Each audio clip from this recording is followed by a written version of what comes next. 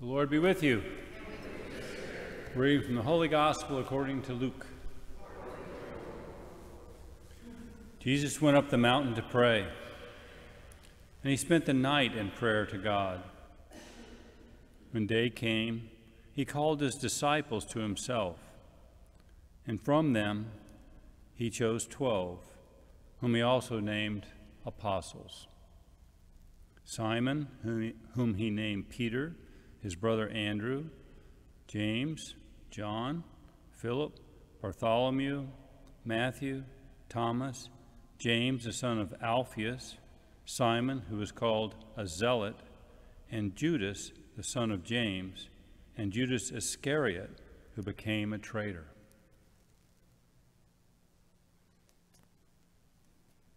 The Gospel of the Lord.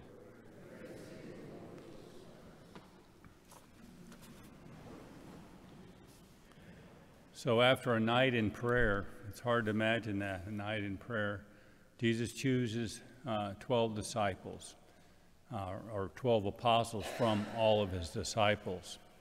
And today we celebrate Saint Simon and as well as one of the Judases. So Simon the Zealot, and then Judas, also called Thaddeus.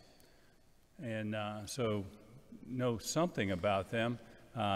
Saint Simon, the Zealot, was a zealot because he belonged to this, this party that was ultra-Jewish national party. In other words, he wanted a free and independent Israel, something without Roman occupation, where they were their own independent country. So he would not have been really good friends with the Herodians, so the ones that supported Herod. And it's believed that he preached and proclaimed the gospel in Egypt and what we think of as modern-day Iran, Persia area. And when it comes to Judas, he's the Judas, also called Thaddeus, which means courageous one. And he's believed to have preached in Palestine, so the area of Israel, as well as Iran. And what they did was not too much is known about them, but more about what they did. They followed the Great Commission of Jesus. Go and make disciples of all nations and baptizing them in the name of the Father and Son and Holy Spirit, and teaching them all that I proclaim to you. And so that was their job, their commission, and we share in that responsibility. But because of what they did, as we heard in our first reading, St. Paul calls them the foundation stones of the earth, so the apostles, with Jesus as the capstone. It's a beautiful image of church. And there's two aspects that St. Paul talks about that in the letter to the Ephesians. One is a visible church, and another is the invisible church. But it's all one church. So the visible church is what we see. So at the time of Jesus, it would have been Jesus with the apostles and the disciples. And for us, it's the Pope, it's the bishops, the priests, the deacons, the laity.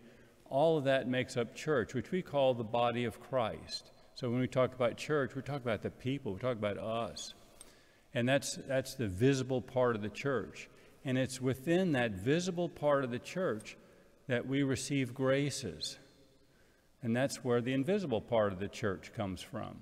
So the graces we receive come through the sacraments mostly, and there's other ways we receive graces too, but primarily through the sacraments, so that when we receive the Eucharist, we become a temple of the Holy Spirit.